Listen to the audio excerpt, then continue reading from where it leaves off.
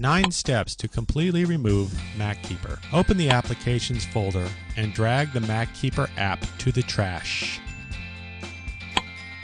At the prompt, enter your admin password. A pop-up window appears asking if you want to uninstall the rest of the components.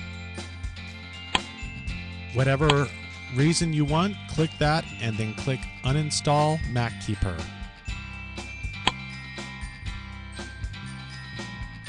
In a Finder window at the top, choose Go and then Go to Folder. Enter the string you see here. Find a file called NoticeEngine.plugin. Drag it to the trash. Now restart your Mac. Congratulations! You have now completely uninstalled Mackeeper. For a much better program, I suggest using Clean My Mac, and I have placed the link to this software below this video.